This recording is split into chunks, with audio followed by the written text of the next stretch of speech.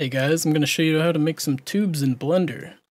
Go into edit mode, grab this edge here, hold Shift D to make a copy of it, and hit P selection to put it on its own layer. Select it and go to Object, Convert to Curve.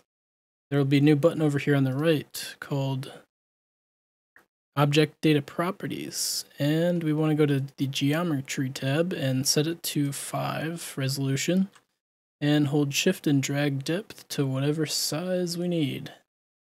Then convert it back into a mesh. And now you have your mesh tube. Smooth it out and edit it any way you want to.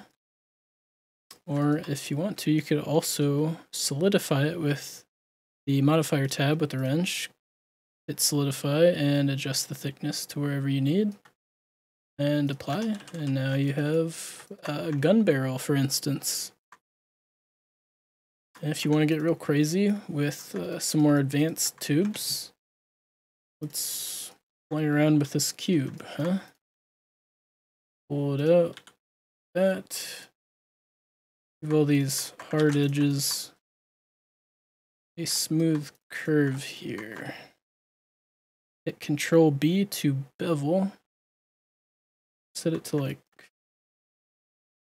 right there, nice and smooth around there. And we select these faces, except for that one. And shift drag, and then right click to have it go back to where it was. And then hold Alt S to pull the faces out a little bit. Right about there.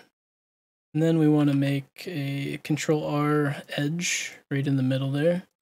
Then grab these edges by holding Shift Alt and clicking on them. Select them all and then hit Delete and Vertices. You'll be left with a smooth edge all the way around there. We want to separate that with selection, hit P and then selection, and do the same exact thing we did in the beginning where we go to object and convert it into a curve. Go into that tab again and hit resolution 5 and then drag the depth to where you need it. And then convert it back into a mesh and you're good to go. You have a very cool, maybe like where you put your feet on the bar, you know what I'm saying? This could be a cool little bar scene or something.